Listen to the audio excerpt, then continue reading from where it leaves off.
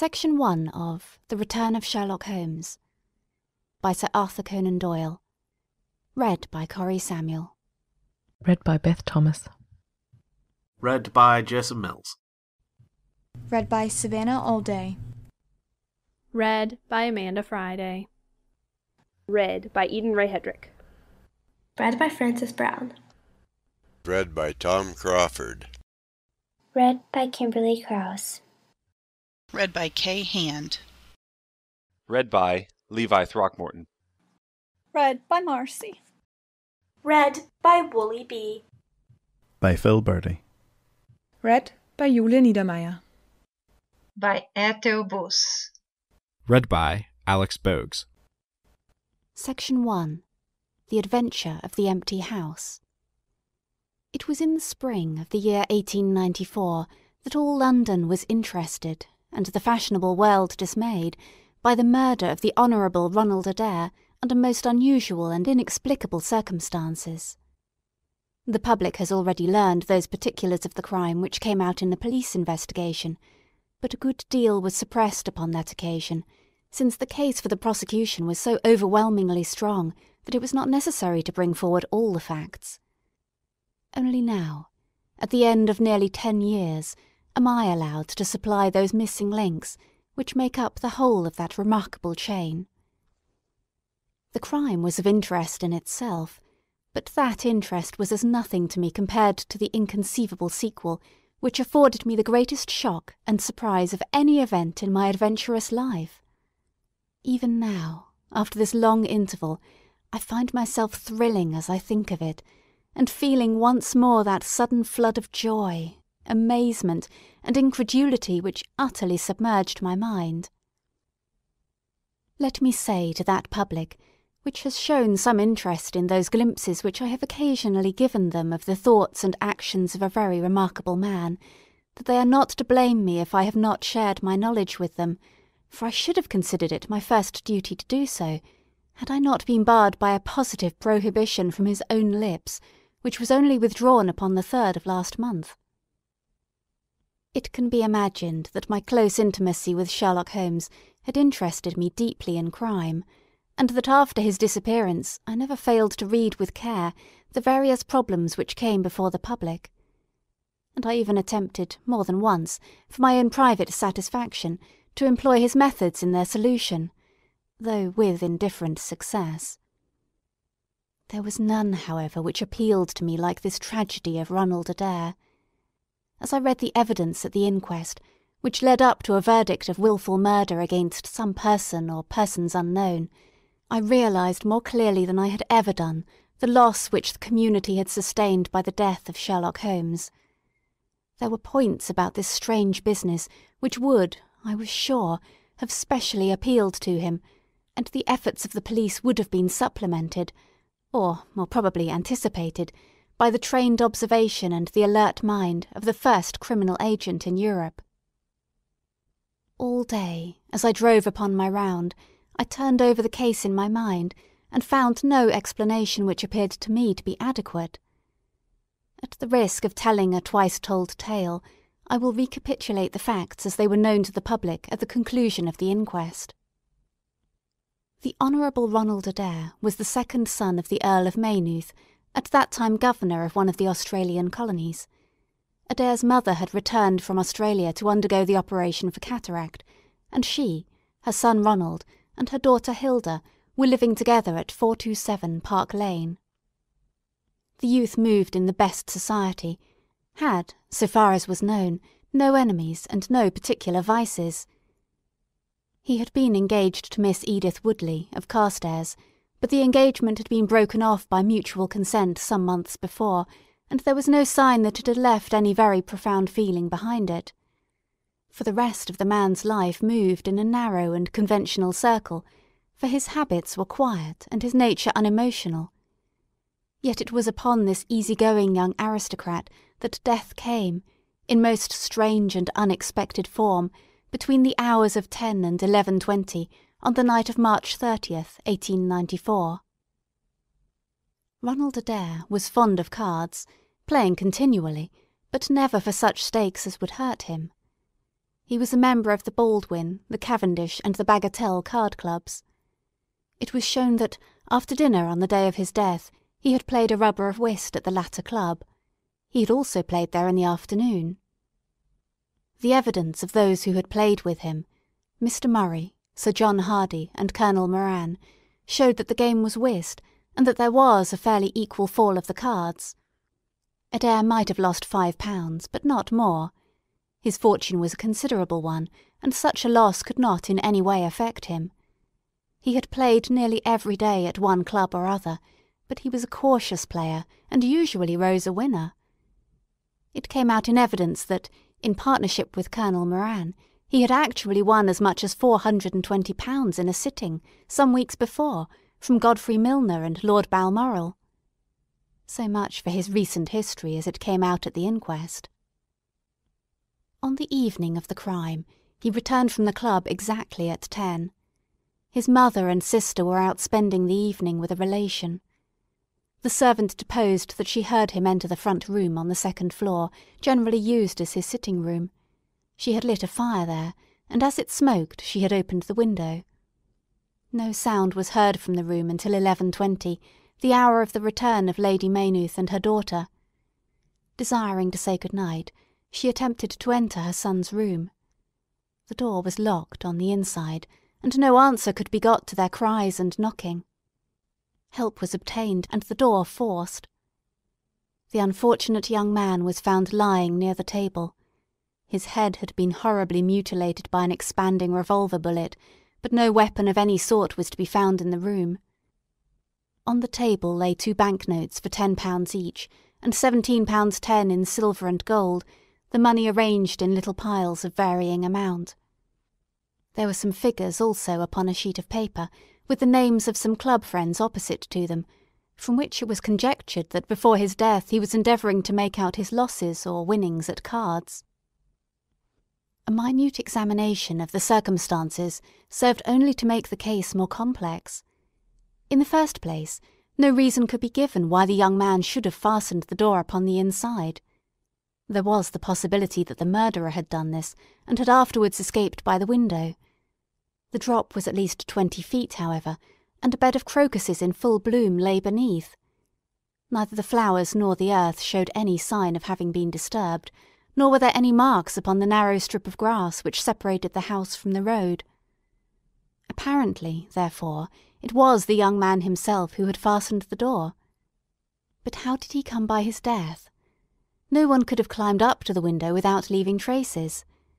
Suppose a man had fired through the window, he would indeed be a remarkable shot, who could, with a revolver, inflict so deadly a wound. Again, Park Lane is a frequented thoroughfare. There is a cab stand within 100 yards of the house. No one had heard a shot. And yet there was the dead man, and there the revolver bullet, which had mushroomed out, as soft-nosed bullets will, and so inflicted a wound which must have caused instantaneous death. Such were the circumstances of the Park Lane mystery, which were further complicated by entire absence of motive, since, as I have said, young Adair was not known to have any enemy, and no attempt had been made to remove the money or valuables in the room. All day I turned these facts over in my mind, endeavouring to hit upon some theory which could reconcile them all, and to find that line of least resistance which my poor friend had declared to be the starting point of every investigation. I confess I made little progress. In the evening I strolled across the park, and found myself about 6 o'clock at the Oxford Street end of Park Lane. A group of loafers upon the pavements, all staring up at a particular window, directed me to the house which I had come to see. A tall, thin man with coloured glasses, whom I strongly suspected of being a plain-clothes detective, was pointing out some theory of his own, while the others crowded round to listen to what he said. I got as near him as I could, but his observations seemed to me to be absurd, so I withdrew again in some disgust. As I did so, I struck against an elderly, deformed man who had been behind me, and I knocked down several books which he was carrying. I remember that, as I picked them up, I observed the title of one of them, The Origin of Tree Worship, and it struck me that the fellow must be some poor bibliophile, who, either as a trade or as a hobby, was a collector of obscure volumes. I endeavoured to apologise for the accident, but it was evident that these books which I had so unfortunately maltreated were very precious objects in the eyes of their owner. With a snarl of contempt he turned upon his heel, and I saw his curved back and white side whiskers disappear among the throng. My observations of No. 427 Park Lane did little to clear up the problem in which I was interested. The house was separated from the street by a low wall and railing, the whole not more than 5 feet high. It was perfectly easy, therefore, for anyone to get into the garden, but the window was entirely inaccessible, since there was no water pipe or anything which could help the most active man to climb it. More puzzled than ever, I retraced my steps to Kensington. I had not been in my study 5 minutes, when the maid entered to say that a person desired to see me. To my astonishment, it was none other than my strange old book collector, his sharp, wizened face peering out from a frame of white hair, and his precious volumes, a dozen of them at least, wedged under his right arm. "You're surprised to see me, sir?" said he, in a strange, croaking voice. I acknowledged that I was. "Well, I've a conscience, sir, and when I chanced to see you go into this house as I came hobbling after you, I thought to myself I'll just step in and see that kind gentleman, and tell him that if I was a bit gruff in my manner, there was not any harm meant, and that I am much obliged to him for picking up my books." "You make too much of a trifle," said I. "May I ask how you knew who I was?" "Well, sir, if it isn't too great a liberty, I am a neighbour of yours, for you'll find my little bookshop at the corner of Church Street, and very happy to see you, I am sure. Maybe you collect yourself, sir? Here's British Birds, and Catullus, and the Holy War, a bargain, every one of them. With 5 volumes you could just fill that gap on that second shelf. Looks untidy, does it not, sir?" I moved my head to look at the cabinet behind me. When I turned again, Sherlock Holmes was standing smiling at me across my study table. I rose to my feet, stared at him for some seconds in utter amazement, and then it appears that I must have fainted for the first and the last time in my life.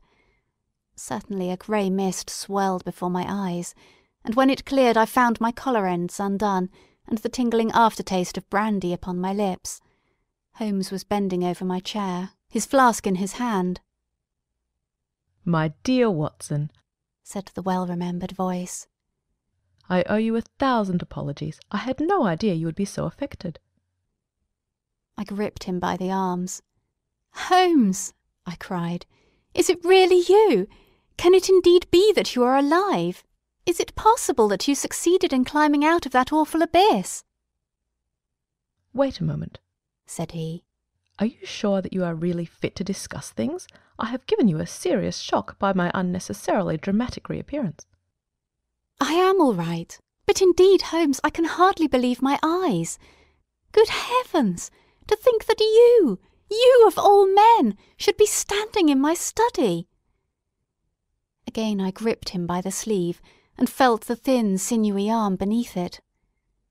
"Well, you're not a spirit, anyhow," said I. "My dear chap, I'm overjoyed to see you. Sit down and tell me how you came alive out of that dreadful chasm." He sat opposite to me, and lit a cigarette in his old, nonchalant manner. He was dressed in the seedy frock-coat of the book merchant, but the rest of that individual lay in a pile of white hair and old books upon the table. Holmes looked even thinner and keener than of old, but there was a dead white tinge in his aquiline face, which told me that his life recently had not been a healthy one. "I'm glad to stretch myself, Watson," said he. "It is no joke when a tall man has to take a foot off his stature for several hours on end. Now, my dear fellow, in the matter of these explanations we have, if I may ask for your cooperation, a hard and dangerous night's work in front of us. Perhaps it would be better if I gave you an account of the whole situation when that work is finished." "I'm full of curiosity. I should much prefer to hear now." "You'll come with me tonight?" "When you like, and where you like." "This is indeed like the old days. We shall have time for a mouthful of dinner before we need go. Well then, about that chasm. I had no serious difficulty in getting out of it, for the very simple reason that I was never in it. You never were in it? No, Watson, I never was in it. My note to you was absolutely genuine. I had little doubt that I had come to the end of my career when I perceived the somewhat sinister figure of the late Professor Moriarty standing upon the narrow pathway which led to safety. I read an inexorable purpose in his grey eyes. I exchanged some remarks with him, therefore, and obtained his courteous permission to write the short note which you afterwards received. I left it with my cigarette box and my stick, and I walked along the pathway, Moriarty still at my heels. When I reached the end I stood at bay. He drew no weapon, but he rushed at me and threw his long arms around me. He knew that his own game was up, and was only anxious to revenge himself upon me. We tottered together upon the brink of the fall. I have some knowledge, however, of baritsu, or the Japanese system of wrestling, which has more than once been very useful to me. I slipped through his grip, and he, with a horrible scream, kicked madly for a few seconds and clawed the air with both his hands. But for all his efforts he could not get his balance, and over he went. With my face over the brink I saw him fall for a long way. Then he struck a rock, bounded off, and splashed into the water. I listened with amazement to this explanation, which Holmes delivered between the puffs of his cigarette. "But the tracks!" I cried. "I saw with my own eyes that 2 went down the path and none returned." It came about in this way. The instant that the Professor had disappeared, it struck me what a really extraordinarily lucky chance fate had placed in my way. I knew that Moriarty was not the only man who had sworn my death. There were at least 3 others whose desire for vengeance upon me would only be increased by the death of their leader. They were all most dangerous men. One or other would certainly get me. On the other hand, if all the world was convinced that I was dead, they would take liberties, these men. They would soon lay themselves open, and sooner or later I could destroy them. Then it would be time for me to announce that I was still in the land of the living. So rapidly does the brain act that I believe I had thought this all out before Professor Moriarty had reached the bottom of the Reichenbach Fall. I stood up and examined the rocky wall behind me. In your picturesque account of the matter, which I read with great interest some months later, you assert that the wall was sheer. That was not literally true. A few small footholds presented themselves, and there was some indication of a ledge. The cliff is so high that to climb it all was an obvious impossibility, and it was equally impossible to make my way along the wet path without leaving some tracks.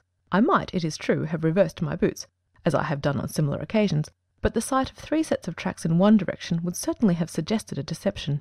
On the whole, then, it was best that I should risk the climb. It was not a pleasant business, Watson. The fall roared beneath me. I'm not a fanciful person, but I give you my word that I seemed to hear Moriarty's voice screaming at me out of the abyss. A mistake would have been fatal. More than once, as tufts of grass came out of my hand, or my foot slipped in the wet notches of the rock, I thought that I was gone. But I struggled upwards, and at last I reached a ledge several feet deep and covered with soft green moss, where I could lie unseen, in the most perfect comfort. There I was stretched when you, my dear Watson, and all your following, were investigating in the most sympathetic and inefficient manner the circumstances of my death. At last, when you had all formed your inevitable and totally erroneous conclusions, you departed for the hotel, and I was left alone. I had imagined that I had reached the end of my adventures, but a very unexpected occurrence showed me that there were surprises still in store for me. A huge rock, falling from above, boomed past me, struck the path, and bounded over into the chasm. For an instant I thought that it was an accident, but a moment later, looking up, I saw a man's head against the darkening sky, and another stone struck the very ledge upon which I was stretched within a foot of my head. Of course the meaning of this was obvious. Moriarty had not been alone. A confederate, and even that one glance had told me how dangerous a man that confederate was, had kept guard while the Professor had attacked me. From a distance, unseen by me, he had been a witness of his friend's death and of my escape. He had waited, and then making his way round to the top of the cliff, he had endeavoured to succeed where his comrade had failed. I did not take long to think about it, Watson. Again I saw that grim face look over the cliff, and I knew that it was the precursor of another stone. I scrambled down onto the path. I don't think I could have done it in cold blood. It was 100 times more difficult than getting up. But I had no time to think of the danger, for another stone sang past me as I hung by my hands from the edge of the ledge. Halfway down I slipped, but by the blessing of God I landed torn and bleeding upon the path. I took to my heels, did 10 miles over the mountains in darkness, and a week later I found myself in Florence, with the certainty that no one in the world knew what had become of me. I had only one confidant, my brother Mycroft. I owe you many apologies, my dear Watson, but it was all important that it should be thought I was dead, and it is quite certain that you would not have written so convincing an account of my unhappy end had you not yourself thought that it was true. Several times during the last 3 years I have taken up my pen to write to you, but always I feared lest your affectionate regard for me should tempt you to some indiscretion which would betray my secret. For that reason I turned away from you this evening when you upset my books, for I was in danger at the time, and any show of surprise and emotion on your part might have drawn attention to my identity, and led to the most deplorable and irreparable results. As to Mycroft, I had to confide in him in order to obtain the money which I needed. The course of events in London did not run so well as I had hoped, for the trial of the Moriarty gang left 2 of its most dangerous members, my own vindictive enemies, at liberty. I travelled for 2 years in Tibet, therefore, and amused myself by visiting Lhasa and spending some days with the head lama.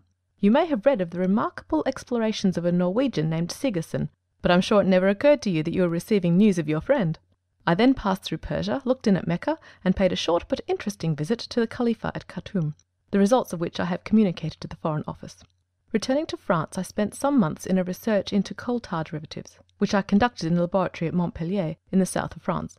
Having concluded this to my satisfaction, and learning that only one of my enemies was now left in London, I was about to return when my movements were hastened by the news of this very remarkable Park Lane mystery, which not only appealed to me by its own merits, but which seemed to offer some most peculiar personal opportunities.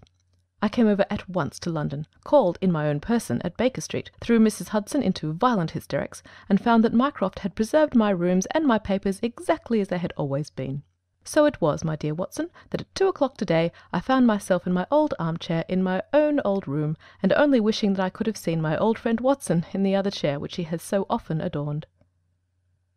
Such was the remarkable narrative to which I listened on that April evening, a narrative which would have been utterly incredible to me had it not been confirmed by the actual sight of the tall, spare figure and the keen, eager face, which I had never thought to see again.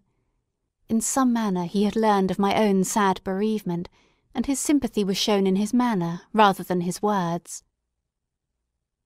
"Work is the best antidote to sorrow, my dear Watson," said he. "And I have a piece of work for us both tonight, which, if we can bring it to a successful conclusion, will in itself justify a man's life on this planet." In vain I begged him to tell me more. "You will see and hear enough before morning," he answered. "We have 3 years of the past to discuss. Let that suffice until 9:30, when we start upon the notable adventure of the empty house." It was indeed like old times, when, at that hour, I found myself seated beside him in a hansom, my revolver in my pocket, and the thrill of adventure in my heart. Holmes was cold and stern and silent. As the gleam of the street lamps flashed upon his austere features, I saw that his brows were drawn down in thought, and his thin lips compressed. I knew not what wild beast we were about to hunt down in the dark jungle of criminal London, but I was well assured, from the bearing of this master huntsman, that the adventure was a most grave one, while the sardonic smile which occasionally broke through his ascetic gloom boded little good for the object of our quest. I had imagined that we were bound for Baker Street, but Holmes stopped the cab at the corner of Cavendish Square. I observed that as he stepped out, he gave a most searching glance to right and left, and at every subsequent street corner he took the utmost pains to assure that he was not being followed. Our route was certainly a singular one. Holmes's knowledge of the byways of London was extraordinary, and on this occasion he passed rapidly, and with an assured step, through a network of mews and stables, the very existence of which I had never known. We emerged at last into a small road, lined with old gloomy houses, which led us into Manchester Street, and so to Blandford Street. Here he turned swiftly down a narrow passage, passed through a wooden gate into a deserted yard, and then opened with a key the back door of a house. We entered together, and he closed it behind us. The place was pitch dark, but it was evident to me that it was an empty house. Our feet creaked and crackled over the bare planking, and my outstretched hand touched a wall from which the paper was hanging in ribbons. Holmes's cold, thin fingers closed round my wrist, and led me forward down a long hall, until I dimly saw the murky fanlight over the door. Here Holmes turned suddenly to the right, and we found ourselves in a large, square, empty room, heavily shadowed in the corners, but faintly lit in the centre from the lights of the street beyond. There was no lamp near, and the window was thick with dust, so that we could only just discern each other's figures within. My companion put his hand upon my shoulder, and his lips close to my ear. "Do you know where we are?" he whispered. "Surely that is Baker Street," I answered, staring through the dim window. "Exactly. We are in Camden House, which stands opposite to our own old quarters." "But why are we here?" "Because it commands so excellent a view of that picturesque pile. Might I trouble you, my dear Watson, to draw a little nearer to the window, taking every precaution not to show yourself, and then to look up at our old rooms, the starting point of so many of your little fairy tales. We will see if my 3 years of absence have entirely taken away my power to surprise you." I crept forward and looked across at the familiar window. As my eyes fell upon it, I gave a gasp and a cry of amazement. The blind was down, and a strong light was burning in the room. The shadow of a man who was seated in a chair within was thrown in hard black outline upon the luminous screen of the window. There was no mistaking the poise of the head, the squareness of the shoulders, the sharpness of the features. The face was turned half round, and the effect was that of one of those black silhouettes which our grandparents loved to frame. It was a perfect reproduction of Holmes. So amazed was I that I threw out my hand to make sure that the man himself was standing beside me. He was quivering with silent laughter. "Well?" said he. "Good heavens!" I cried. "It is marvellous!" "I trust that age doth not wither nor custom stale my infinite variety," said he, and I recognised in his voice the joy and pride which the artist takes in his own creation. "It really is rather like me, is it not?" "I should be prepared to swear that it was you." "The credit of the execution is due to Monsieur Oscar Meunier of Grenoble, who spent some days in doing the moulding. It is a bust in wax. The rest I arranged myself during my visit to Baker Street this afternoon." "But why?" "Because, my dear Watson, I had the strongest possible reason for wishing certain people to think that I was there when I was really elsewhere." "And you thought the rooms were watched?" "I knew that they were watched." "By whom?" "By my old enemies, Watson, by the charming society whose leader lies in the Reichenbach Fall. You must remember that they knew, and only they knew, that I was still alive. Sooner or later they believed that I should come back to my rooms. They watched them continuously, and this morning they saw me arrive." "How do you know?" "Because I recognized their sentinel when I glanced out my window.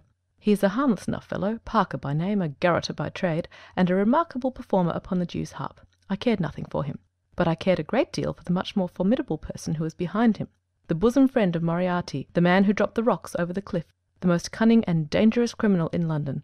That is the man who is after me tonight, Watson, and that is the man who is quite unaware that we are after him." My friend's plans were gradually revealing themselves. From this convenient retreat, the watchers were being watched, and the trackers tracked. That angular shadow up yonder was the bait, and we were the hunters. In silence we stood together in the darkness, and watched the hurrying figures who passed and repassed in front of us.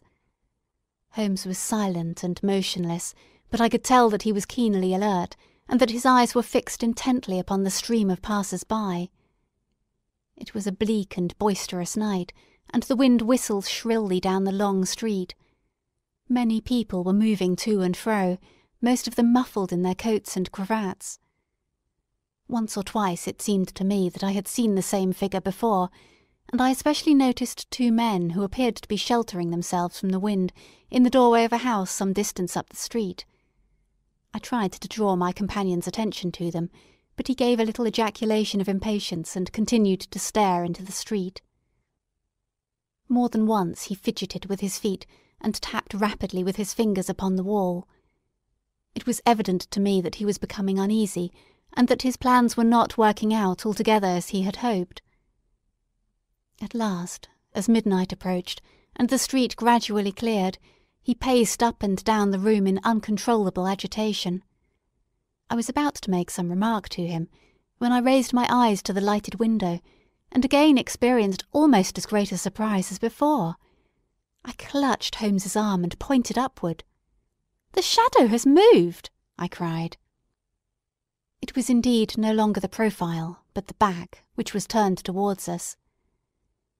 3 years had certainly not smoothed the asperities of his temper, or his impatience with a less active intelligence than his own. "Of course it has moved," said he. "Am I such a farcical bungler, Watson, that I should erect an obvious dummy, and expect that some of the sharpest men in Europe would be deceived by it? We have been in this room 2 hours, and Mrs. Hudson has made some change in that figure 8 times, or once in every quarter of an hour. She works it from the front, so that her shadow may never be seen. Ah!" He drew in his breath with a shrill, excited intake. In the dim light I saw his head thrown forward, his whole attitude rigid with attention. Outside, the street was absolutely deserted. Those 2 men might still be crouching in the doorway, but I could no longer see them. All was still and dark, save only that brilliant yellow screen in front of us, with the black figure outlined upon its centre. Again in the utter silence I heard that thin, sibilant note which spoke of intense, suppressed excitement. An instant later he pulled me back into the blackest corner of the room, and I felt his warning hand upon my lips. The fingers which clutched me were quivering. Never had I known my friend more moved, and yet the dark street still stretched lonely and motionless before us.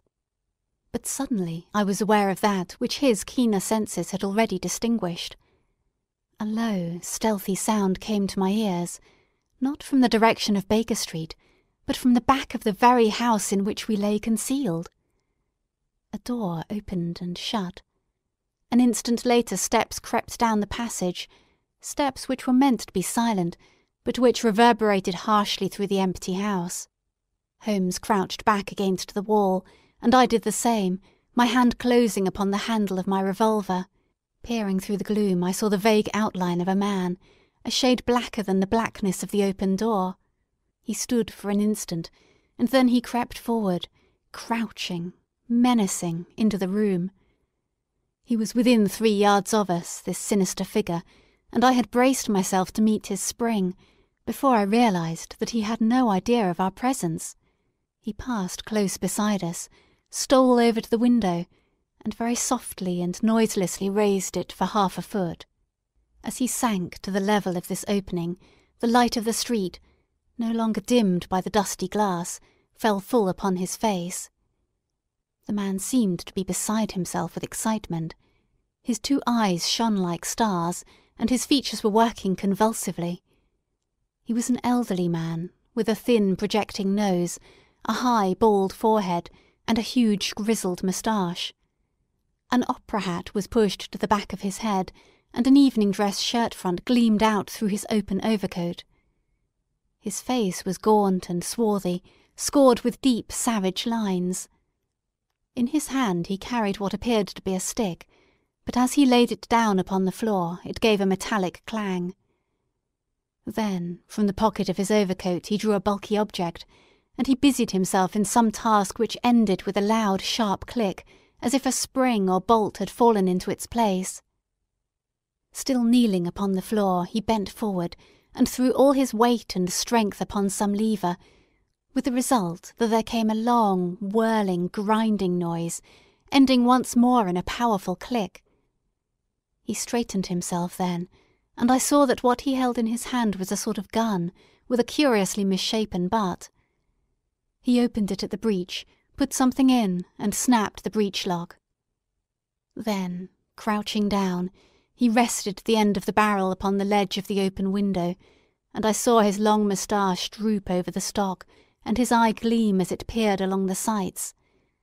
I heard a little sigh of satisfaction as he cuddled the butt into his shoulder, and saw that amazing target, the black man on the yellow ground, standing clear at the end of his foresight.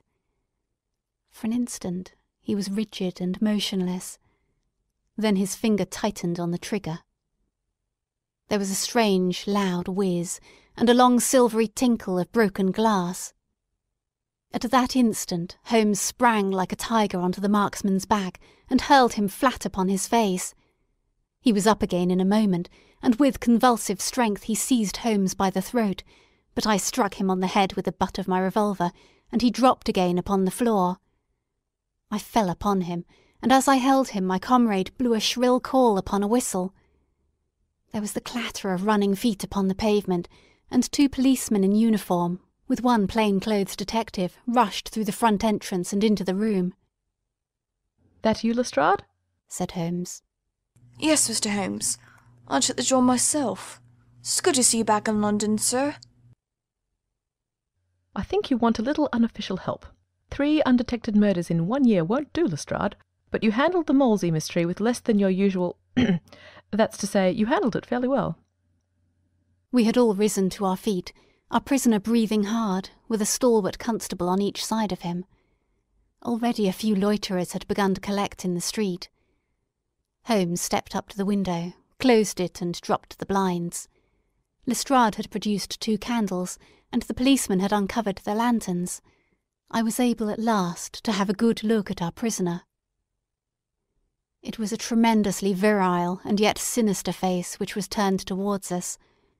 With the brow of a philosopher above and the jaw of a sensualist below, the man must have started with great capacities for good or for evil. But one could not look upon his cruel blue eyes, with their drooping cynical lids, or upon the fierce aggressive nose and the threatening deep-lined brow, without reading nature's plainest danger signals. He took no heed of any of us, but his eyes were fixed upon Holmes's face with an expression in which hatred and amazement were equally blended. "You fiend!" he kept on muttering. "You clever, clever fiend!" "Ah, Colonel," said Holmes, arranging his rumpled collar. "Journeys end in lovers' meetings, as the old play says. I don't think I have had the pleasure of seeing you since you favoured me with those attentions as I lay on the ledge above the Reichenbach Fall." The Colonel still stared at my friend like a man in a trance. "You cunning, cunning fiend," was all that he could say. "I have not introduced you yet," said Holmes. "This, gentleman, is Colonel Sebastian Moran, once of Her Majesty's Indian Army, and the best heavy-game shot that our Eastern Empire has ever produced. I believe I am correct, Colonel, in saying that your bag of tigers still remains unrivalled?" The fierce old man said nothing, but still glared at my companion. With his savage eyes and bristling moustache, he was wonderfully like a tiger himself. "I wonder that my very simple stratagem should deceive so old a shikari," said Holmes. "It must be very familiar to you. Have you not tethered a young kid under a tree, lain above it with your rifle, and waited for the bait to bring up your tiger? This empty house is my tree, and you are my tiger. You have possibly had other guns in reserve in case there should be several tigers, or in the unlikely supposition of your own aim failing you. These," he pointed around, "are my other guns. The parallel is exact." Colonel Moran sprang forward with a snarl of rage, but the constables dragged him back. The fury upon his face was terrible to look at. "I confess that you had one small surprise for me," said Holmes. "I did not anticipate that you would yourself make use of this empty house and this convenient front window. I had imagined you as operating from the street, where my friend Lestrade and his merry men were awaiting you. With that exception, all has gone as I expected." Colonel Moran turned to the official detective. "You may or may not have just cause for arresting me," said he. "but at least there can be no reason why I should submit to the gibes of this person. If I am in the hands of the law, let things be done in a legal way." "Well, that's reasonable enough," said Lestrade. "Nothing further you have to say, Mr. Holmes, before we go?" Holmes had picked up the powerful air gun from the floor and was examining its mechanism. "An admirable and unique weapon," said he. "Noiseless and of tremendous power. I knew von Herder, the blind German mechanic, who constructed it to the order of the late Professor Moriarty. For years I have been aware of its existence, though I have never before had the opportunity of handling it. I commend it very specially to your attention, Lestrade, and also the bullets which fit it." "You could trust us to look after that, Mr. Holmes," said Lestrade, as the whole party moved towards the door. "Anything further to say?" "Only to ask what charge you intend to prefer." "What charge, sir? Why, of course, the attempted murderer, Mr. Sherlock Holmes." "Not so, Lestrade. I do not propose to appear in the matter at all. To you, and to you only, belongs the credit of the remarkable arrest which you have effected. Yes, Lestrade, I congratulate you. With your usual happy mixture of cunning and audacity, you have got him." "Got him? Got whom, Mr. Holmes?" The man that the whole force has been seeking in vain, Colonel Sebastian Moran, who shot the Honourable Ronald Adair with an expanding bullet from an air-gun through an open window of the second-floor front of number 427 Park Lane upon the 30th of last month. That's the charge, Lestrade. And now, Watson, if you can endure the draught from a broken window, I think that half an hour in my study over a cigar may afford you some profitable amusement. Our old chambers had been left unchanged through the supervision of Mycroft Holmes and the immediate care of Mrs. Hudson. As I entered, I saw, it is true, an unwonted tidiness, but the old landmarks were all in their place. There were the chemical corner and the acid-stained deal-topped table. There upon a shelf was the row of formidable scrapbooks and books of reference which many of our fellow citizens would have been so glad to burn. The diagrams, the violin case, and the pipe rack, even the Persian slipper which contained the tobacco, all met my eyes as I glanced round me. There were two occupants of the room. One, Mrs. Hudson, who beamed upon us both as we entered. The other, the strange dummy which had played so important a part in the evening's adventures. It was a wax-coloured model of my friend, so admirably done that it was a perfect facsimile. It stood on a small pedestal table, with an old dressing-gown of Holmes's so draped round it that the illusion from the street was absolutely perfect. "I hope you observed all precautions, Mrs. Hudson," said Holmes. "I went to it on my knees, sir, just as you told me." "Excellent. You carried the thing out very well. Did you observe where the bullet went?" "Yes, sir. I am afraid it has spoilt your beautiful bust, for it passed right through the head and flattened itself on the wall. I picked it up from the carpet. Here it is." Holmes held it out to me. "A soft revolver bullet, as you perceive, Watson. There's genius in that, for who would expect to find such a thing fired from an air-gun? All right, Mrs. Hudson, I am much obliged for your assistance. And now, Watson, let me see you in your old seat once more, for there are several points which I should like to discuss with you." He had thrown off the seedy frock-coat, and now he was the Holmes of old, in the mouse-coloured dressing-gown which he took from his effigy. "The old shikari's nerves have not lost their steadiness, nor his eyes their keenness," said he with a laugh, as he inspected the shattered forehead of his bust. "Plumb in the middle of the back of the head and smack through the brain. He was the best shot in India, and I expect there are a few better in London. Have you heard the name?" "No, I have not." "Well, well, such is fame. But then, if I remember right, you had not heard the name of Professor James Moriarty, who had one of the great brains of the century. Just give me down my index of biographies from the shelf." He turned over the pages lazily, leaning back in his chair and blowing great clouds from his cigar. My collection of M's is a fine one," said he. "Moriarty himself is enough to make any letter illustrious, and here is Morgan the poisoner, and Merridew of abominable memory, and Matthews, who knocked out my left canine in the waiting-room at Charing Cross, and finally here is our friend of tonight." He handed over the book, and I read. Moran, Sebastian, Colonel, unemployed, formerly 1st Bangalore Pioneers, born London, 1840, son of Sir Augustus Moran, C.B., once British Minister to Persia, educated Eton and Oxford, served in Jawaki Campaign, Afghan Campaign, Charasiab, Dispatches, Sherpa and Kabul, author of Heavy Game of the West Himalayas, 1881, 3 Months in the Jungle, 1884, address, Conduit Street, clubs, the Anglo-Indian, the Tankerville, the Bagatelle Card Club. On the margin was written, in Holmes's precise hand, "The second most dangerous man in London." "This is astonishing," said I, as I handed back the volume. "The man's career is that of an honourable soldier." "It is true," Holmes answered. "Up to a certain point he did well. He was always a man of iron nerve, and the story is still told in India how he crawled down a drain after a wounded man-eating tiger. There are some trees, Watson, which grow to a certain height and then suddenly develop some unsightly eccentricity. You will often see it in humans.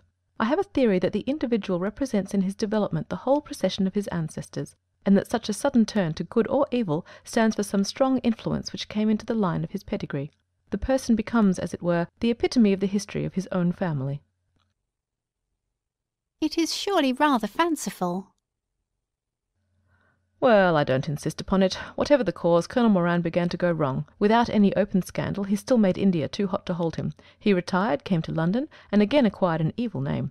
It was at this time he was sought out by Professor Moriarty, to whom for a time he was the chief of staff. Moriarty supplied him liberally with money, and used him in only one or two very high-class jobs, which no ordinary criminal could have undertaken. You may have some recollection of the death of Mrs. Stewart of Lauder in 1887. No?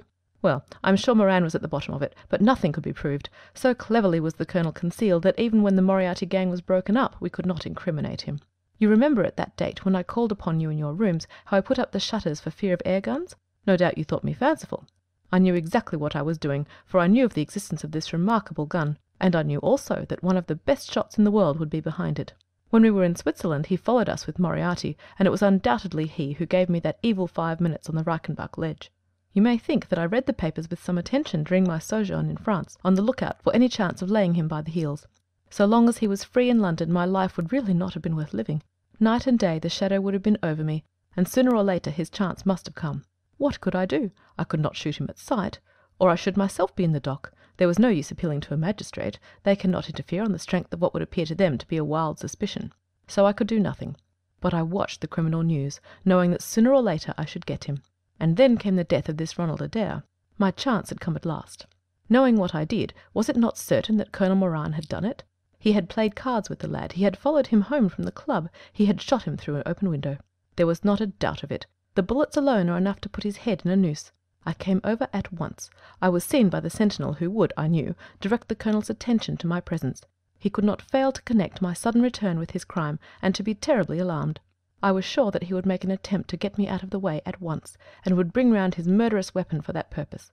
I left him an excellent mark in the window, and having warned the police that they might be needed— by the way, Watson, you spotted their presence in that doorway with unerring accuracy— I took up what seemed to me to be a judicious post for observation, never dreaming that he would choose the same spot for his attack. Now, my dear Watson, does anything remain for me to explain? Yes, said I. You have not made it clear what was Colonel Moran's motive in murdering the Honourable Ronald Adair. Ah, my dear Watson, there we come into those realms of conjecture where the most logical mind may be at fault. Each may form his own hypothesis upon the present evidence, and yours is as likely to be correct as mine. You have formed one, then? I think that it is not difficult to explain the facts. It came out in evidence that Colonel Moran and young Adair had between them won a considerable amount of money. Now Moran undoubtedly played foul, of that I have long been aware.